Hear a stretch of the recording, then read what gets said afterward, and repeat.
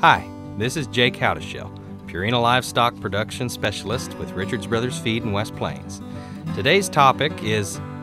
Wait, do you hear that sound?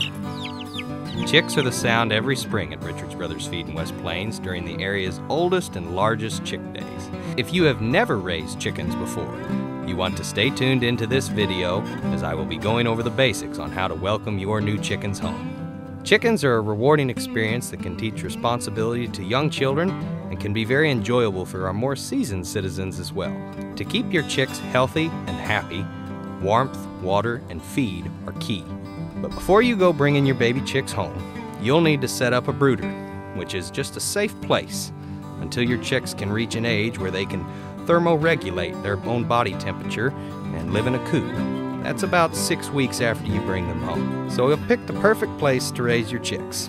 Here's what you're going to need to make sure you have. Heat lamps or a brooder stove. Remember that chickens can't regulate their own body temperature. Litter or shavings to try and keep the dust and filth down. Egg flats and shallow pans for the feed, and then feeders later on when they learn how to use those.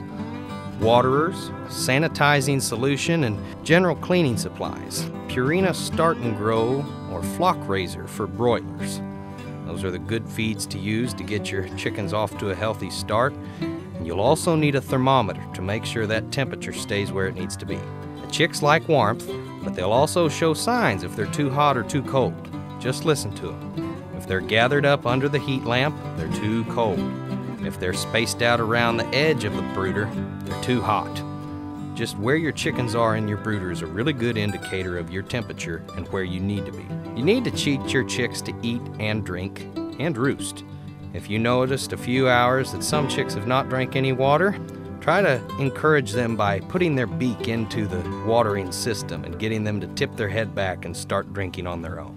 Select a feed that has the prebiotics and probiotics for immune health and vitamins and minerals to support healthy bone function, like Purina Medicated Start and Grow or Country Acres Chick Raiser.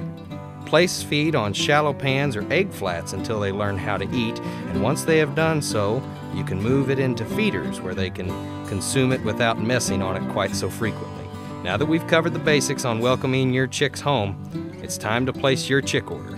Chick days are going on now until April 30th at Richards Brothers Feed in West Plains.